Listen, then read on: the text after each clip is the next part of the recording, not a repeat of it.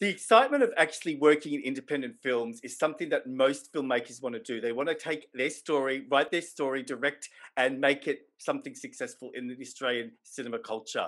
Today, we're going to be speaking to my cousin, someone that I'm very proud of, and he's going to be telling us about his new TV project. Hi, this is Joey Buzzertil, and you're listening to the Secret Men's Business podcast. On today's show, we're going to be speaking to Lee Galea, he's my cousin, and he's going to be telling us about his movies that he's made and the upcoming TV series that he's about to produce. Lee, how are you?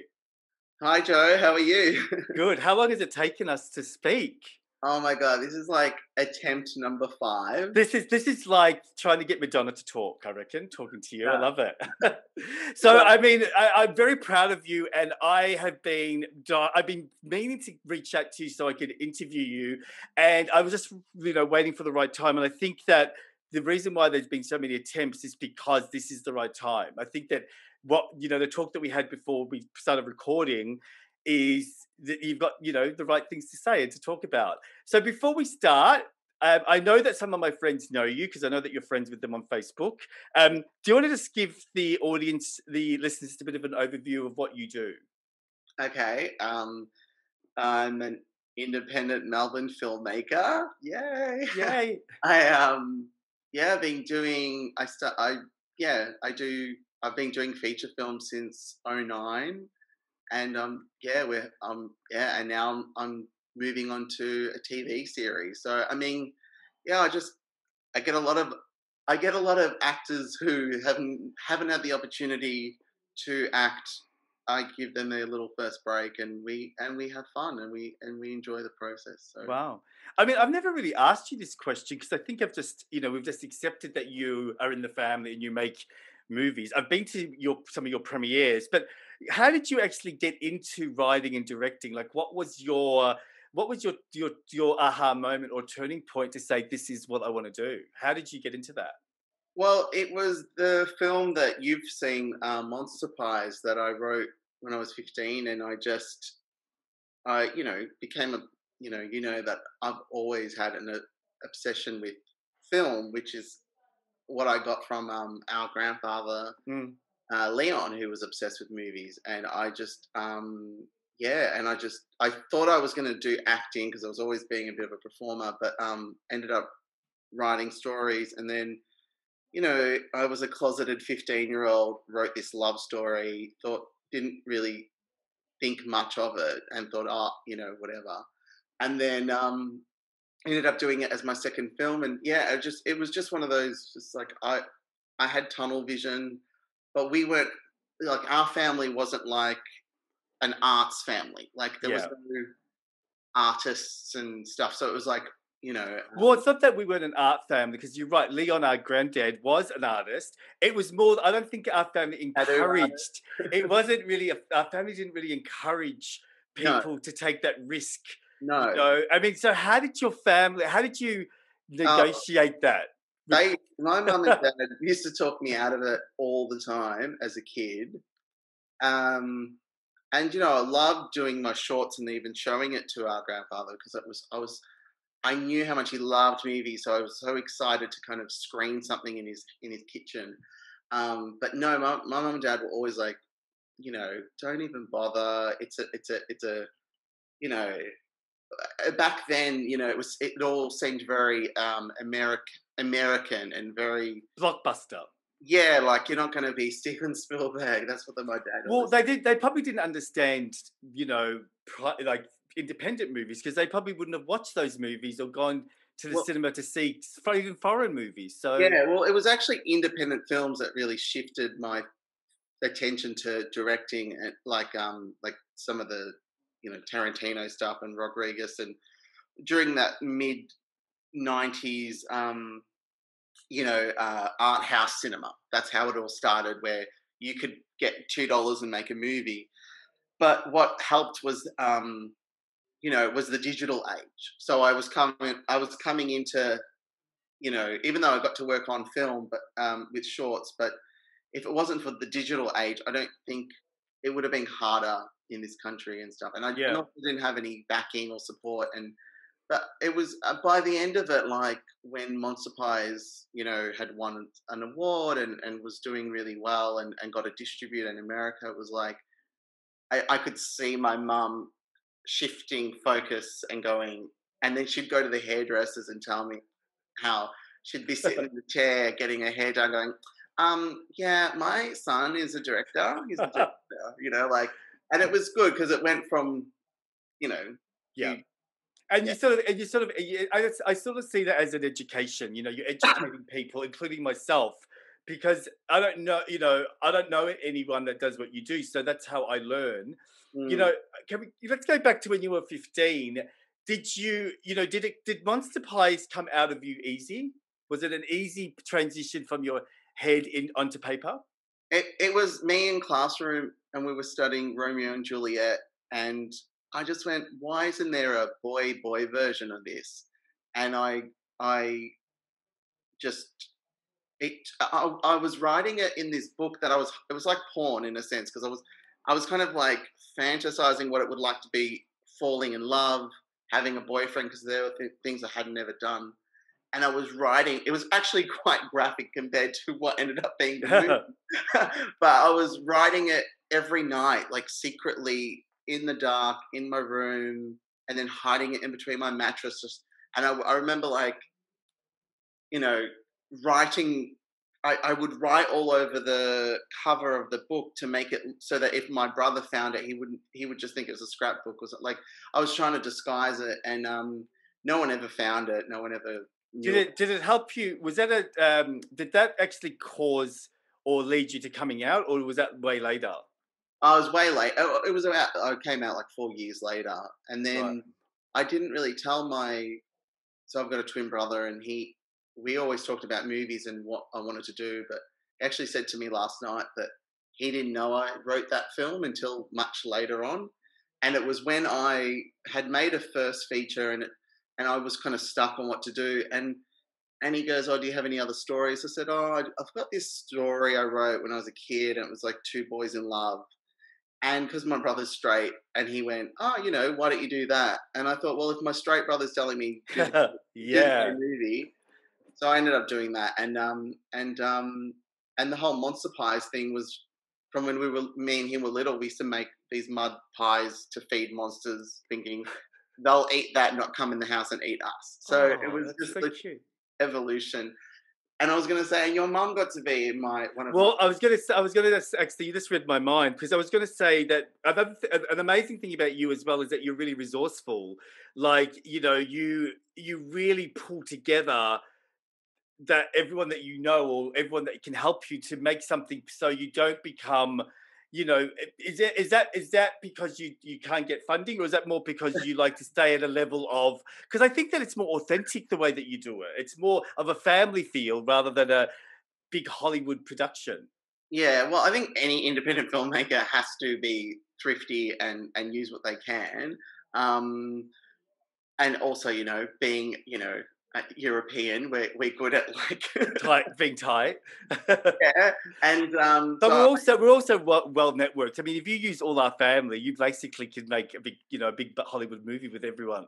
yeah, and I have used family members in different capacities, like even my sister's been an extra and little things. But with you, when I invited your mum to be in Filterphonic, it was, I really wanted to hear the Maltese, like, because we're Maltese. I wanted to hear the language spoken in one of my films. It was something I've always wanted, and it was really cute because yeah, the scene's really cute, and Yeah, she did you loved it. watch it? Have you watched it yet? No, remember you told me you're going to give me a copy of it. So Yeah, I'm waiting.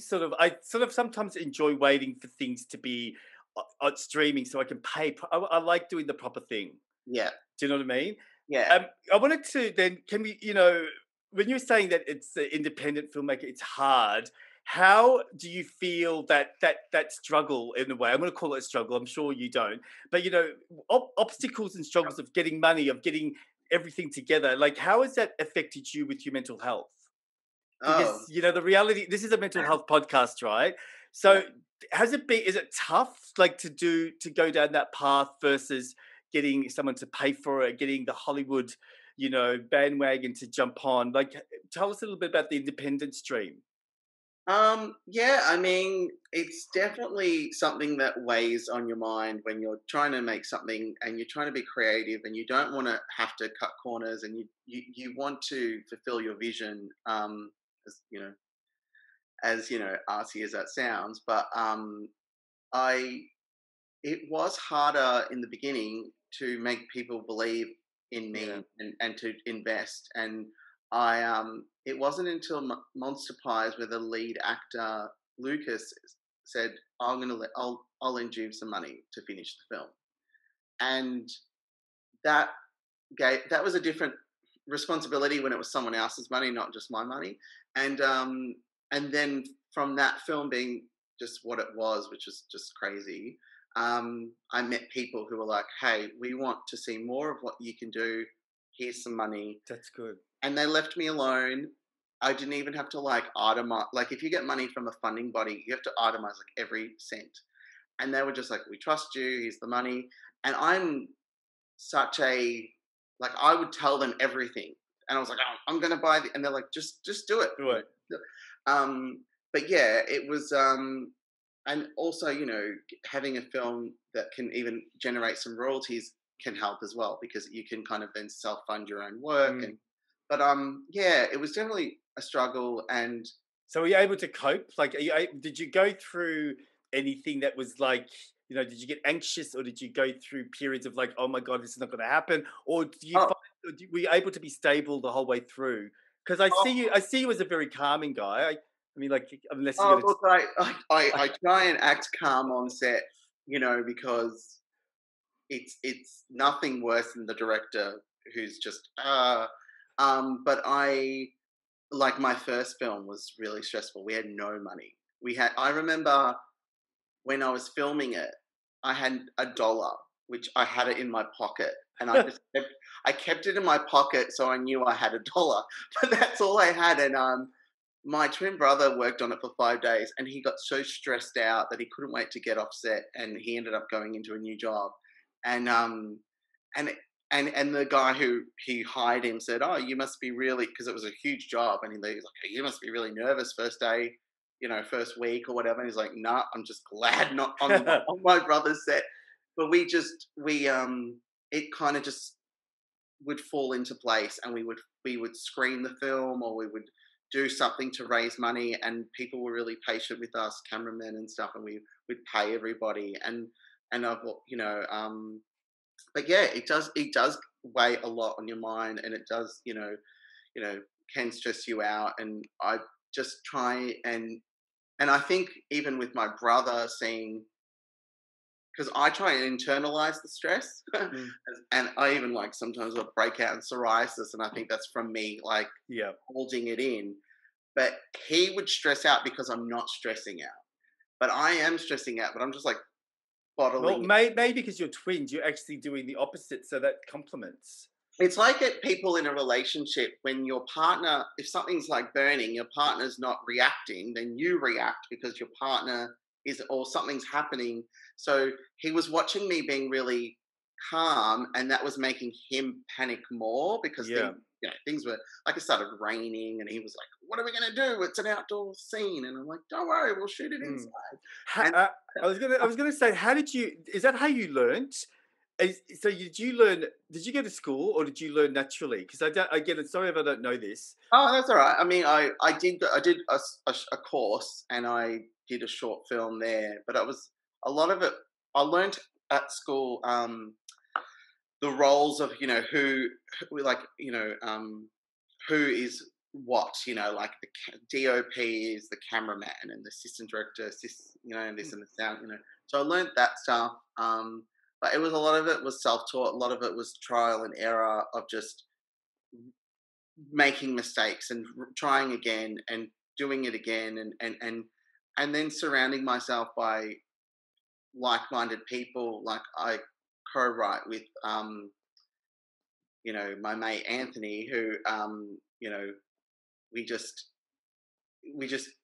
kind of on the same page, and he's we wrote Filterphonic together, but he's also edited all my other work, and it's I've never had a writing partner like that where I could just, what would happen is he'll tell me like what's wrong with it, and I'm really good at problem solving, so I can fix it.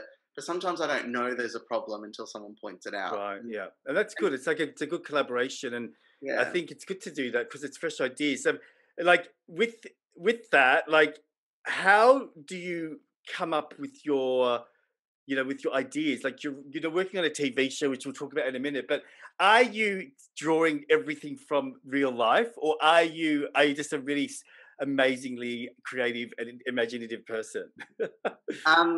It's like, well, with the films, it was a bit of mix.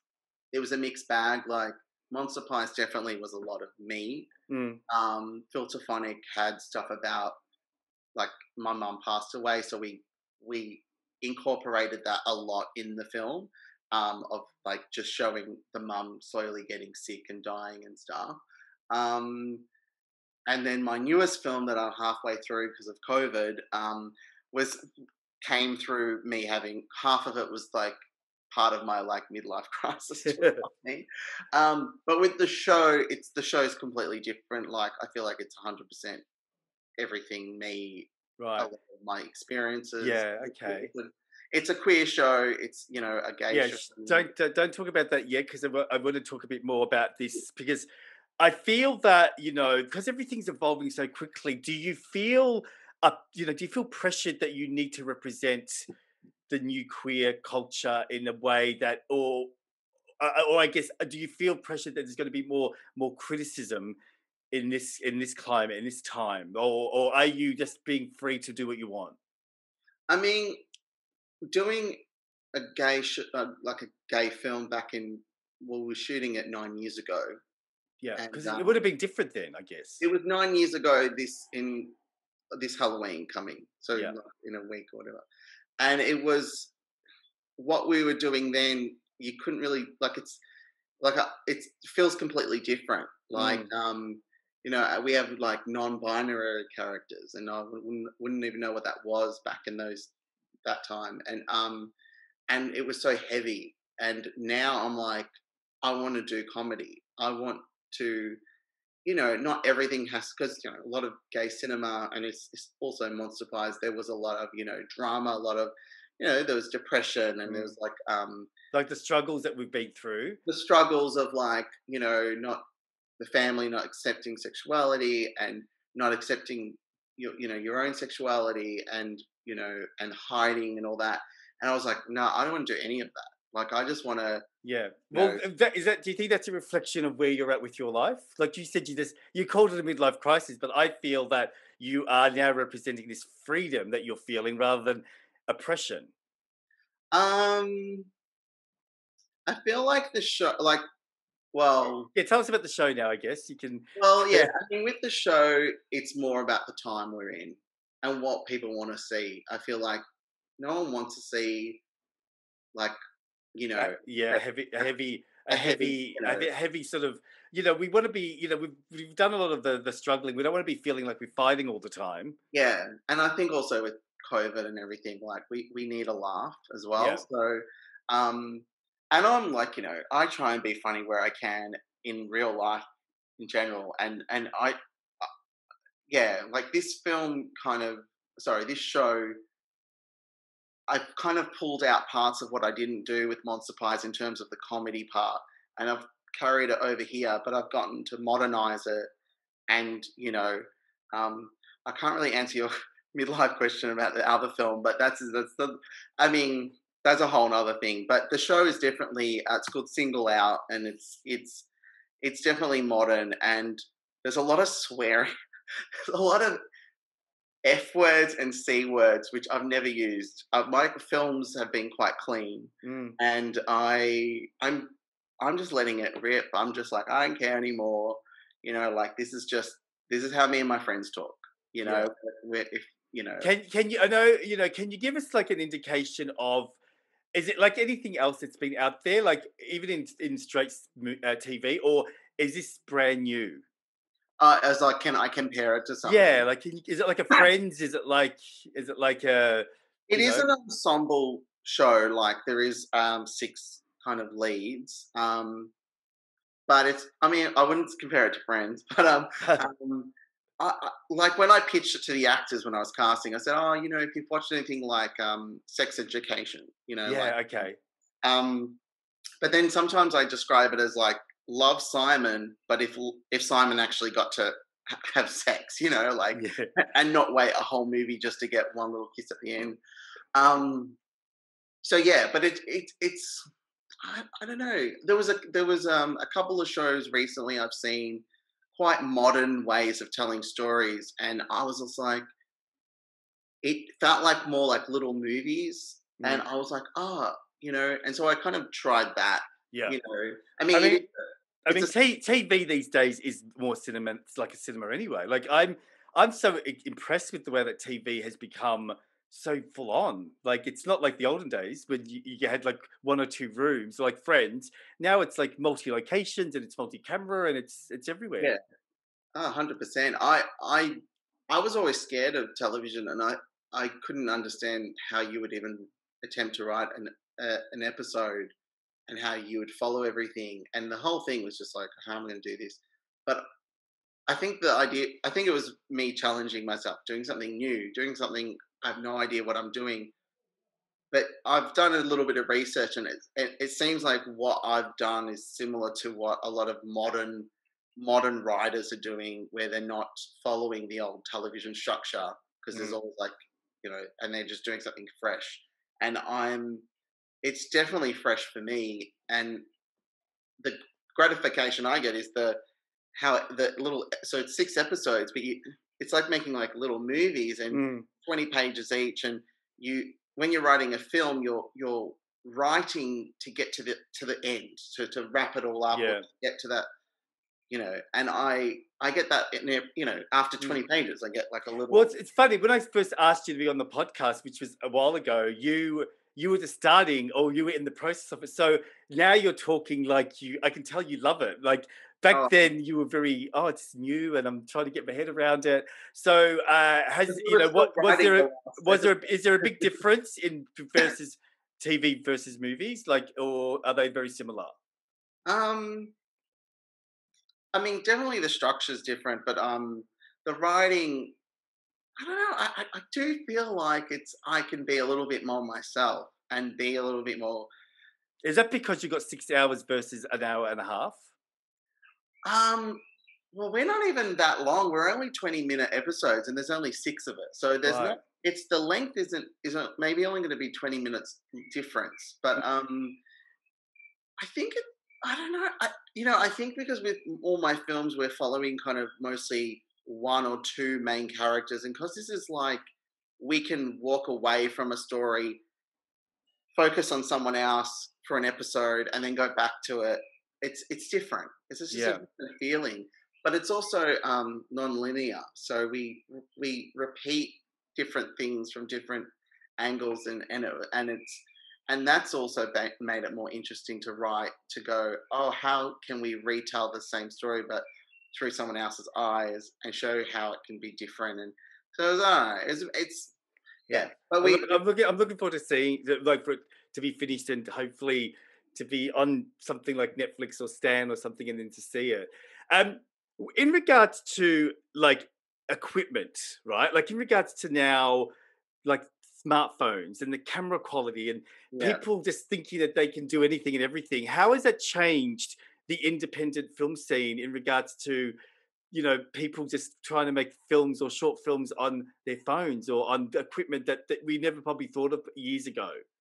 Yeah, I mean, I would never do it, but I think it's great. Like, I think, I mean, this is a really crappy example, but like, I get a lot of tapes from actors for auditions, and it's just like really high quality because they're using their like 4K phones or whatever. Well, the new iPhone 12 has got the most, apparently it's like way more powerful than any camera that's on a normal, everyday person camera level. So it is pretty amazing that it's got 3 lenses in it.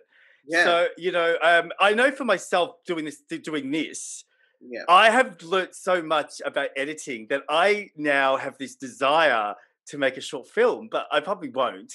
But it's just this weird thing that when you dabble in it and you play around with because you're right. Like the equipment and the editing thing is so scary when you start that it turns you off. But once you persist and go through it, I actually found that I was actually quite shocked how much fun I was having.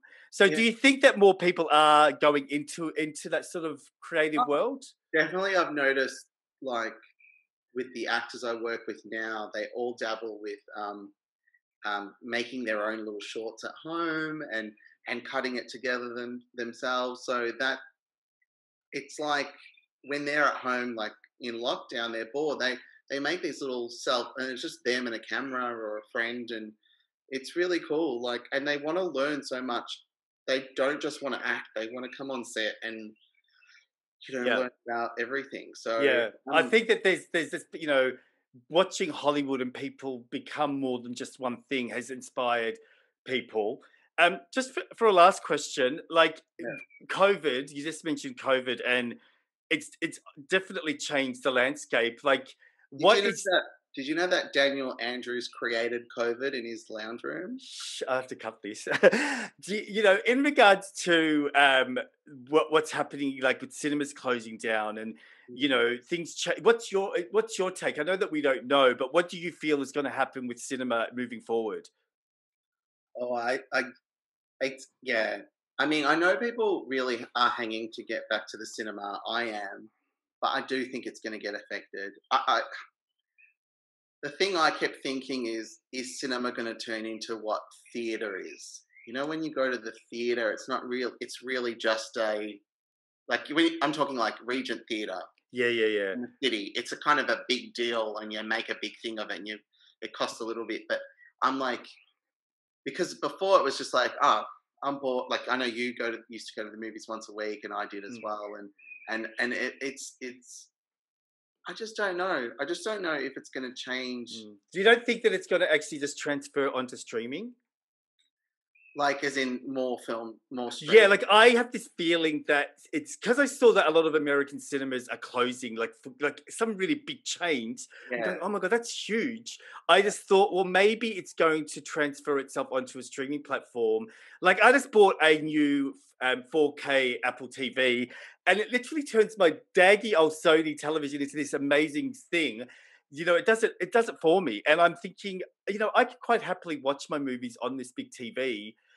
yeah, So I'm just wondering if, and especially with also Netflix and the budgets that they use, that it could transfer because before COVID, we were, really going towards those blockbuster movies, which was becoming a bit boring.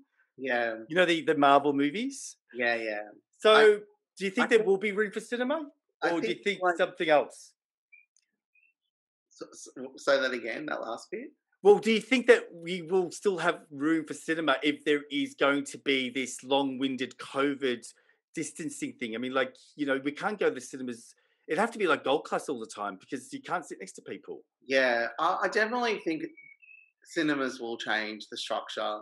Like, they might pull out seats and Yeah. not, because I don't like being crammed up next to people in a cinema. Like, if I smell someone next to me, I can't concentrate on the movie. But yeah, I do think cinemas will have to up their game. And I mean, I know a lot of Hoyts were converting into luxury and a lot of Yeah, yeah. recliners, but it just might Mm, yeah, I don't know. I mm. definitely think What about the industry? Do you think that's gonna, do you think that TV and movie making is going to be different? Because I know I spoke to a friend yesterday who's actually making something in Hollywood, and she was saying to me that the actual COVID rules are so tedious. hmm, It's just tedious to make sure that there's less people wearing masks and all that. So, what do you think? Do you think that's going to happen, or do you think that we will get through this? I mean, I definitely think COVID will eventually go away and we'll get through it. But yeah, the industry for the next 2 years is just, it's bad. Like, we're Yeah. going to see less bigger movies. Um, yeah, it's such a shame because I live and breathe movies and stuff. But yeah, but I also think, especially like the fact that, I wrote my show during that second lockdown because I had nothing to do. I think we're going to see like an influx in like 2023, 24, Yeah. like of a lot of creative people who are so, depressed or repressed or whatever, and going, here's what I did. Yeah. I think that, the funny thing is that for example, I know there's a short film festival coming up and it's at the drive-ins, right? So I think there's going to be creative ways for us to do stuff.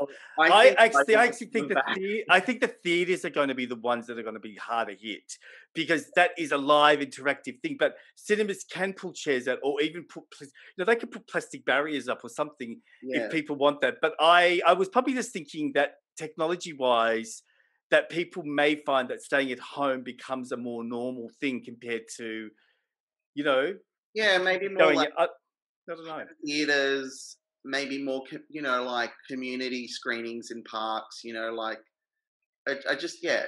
definitely think it's a different. I mean, people were already staying home a lot anyway from cinemas because of Netflix and things like that, making it so much cheaper, and you don't have to leave your house. But it's a second hit, and they had to, like in America especially, they had to up the prices a bit and do like luxury theaters in order to find money somewhere else because ticket sales were. I mean, I read on Thursday. This was when I knew it was sad. Was a cinema, is it ACM? Yeah, ACM was. They were renting the whole cinema out for $90. So you could get a whole cinema and invite all your friends for $90. So that's when I thought, okay, the days of cinema in America may be over for the time being. Yeah, but they're such a huge. The films that they release, they make a lot from themselves. But unfortunately, they can't with COVID, and even with the European, just second waves happening. Like it's definitely a big dent on the industry, but I think when you have something like this, it pushes people to get creative. Yeah, it's just I just look at it as once upon a time we had silent movies, so it's just another one of those evolutions. Lee, thank you so much for talking to me, my cousin. Thank you for sharing, and we look forward to your TV show. What was the name of it again? Single Out. Single Out. So we look forward to Single Out. So when everyone listens, just remember that was my cousin that made that. So I don't know.